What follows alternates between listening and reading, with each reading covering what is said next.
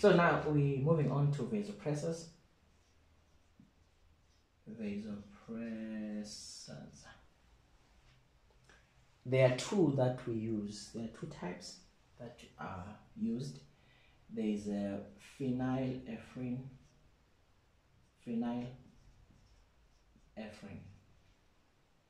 and then there is ephedrine. There's ephedrine. So the mechanism of action of these two drugs is to increase the blood pressure, because you've got hypotension, so you want to increase the blood pressure. So how do they do that? They are alpha 1 stimulators.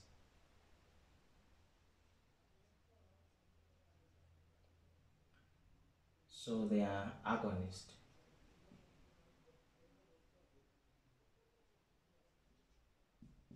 They are alpha 1 agonist. So they stimulate those alpha 1 receptors. So remember, your adrenergic receptors, you've got alpha 1, alpha 2, beta 1, beta 2. Alpha 1 is found in the arteries, and beta, the ones of interest, beta 2 is found in the bronchioles, and then beta 1 is found in the heart. So phenylephrine stimulates alpha 1 and beta 2, and beta 1, sorry. And then ephedrine is mainly alpha 1. We're going to talk about, because there is direct and indirect stimulation there. Direct and indirect stimulation that ephedrine does there. So yeah. So it's alpha 1, not alpha 2, but alpha 1. But then phenylephrine is extra because it also stimulates beta 1, which is in the heart. Okay, now with ephedrine can directly stimulate alpha 1 receptors, and also it can indirectly stimulate alpha 1 receptors by stimulating the release of norepinephrine.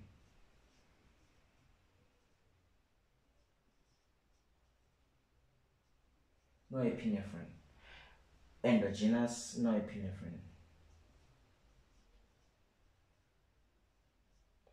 So ephedrine comes in, stimulates the release of endogenous norepinephrine, and that norepinephrine is the one that goes now and stimulates the alpha 1 receptors, and then you get a high blood pressure. This is why when you've got a persistent hypotension, you keep giving ephedrine, you keep giving it, it gets to a point whereby there's no effect, because it depends on the availability of the epinephrine. So if the epinephrine is depleted, it's finished.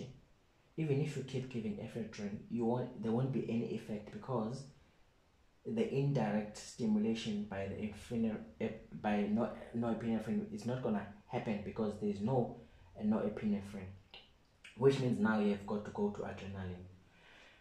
Anyway, on this other side, we've got phenylephrine. So phenylephrine does agonize alpha 1 receptors and also beta 1 receptors, sorry guys. So which means now it can increase the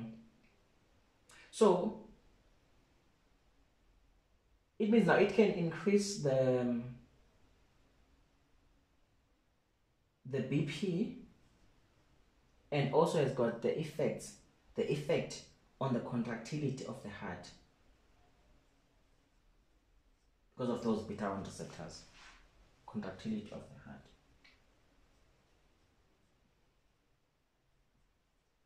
So it doesn't only increase the blood pressure by stimulating the alpha 1 receptors, but also the contractility of the heart itself, right?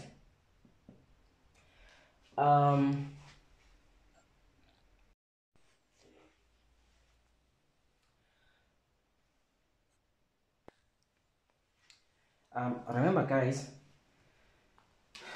when they say a drug has got a chronotropic effect, they mean that that drug increases heart rate.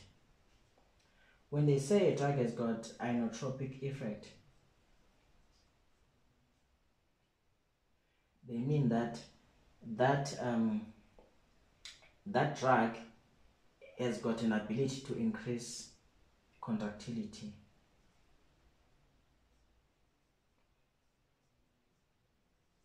So phenylephrine has got both inotropic and chronotropic effects, unlike ephedrine, which only has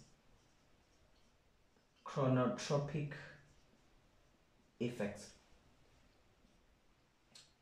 Chronotropes. Okay. Now the burning question is, when you've got hypotension, how do you decide whether you're going to use phenylephrine or ephedrine? For exams, this question is a very high yield question. It's going to come, guys. It's going to come. They will ask. They will even ask, how do you mix, how do you dilute adrenaline, how do you dilute phenylephrine, how do you dilute ephedrine. We are going to talk about those on another video. So what I'm saying is, you've got hypotension. A patient has received a spinal. Now you've got hypotension. Now you've got two drugs that we have prepared. You've got phenylephrine and you've got ephedrine. When do you decide to use which drug? So phenylephrine is known to have a side effect of bradycardia. It causes bradycardia.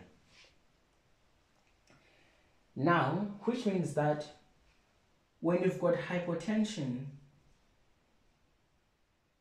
plus a decreased heart rate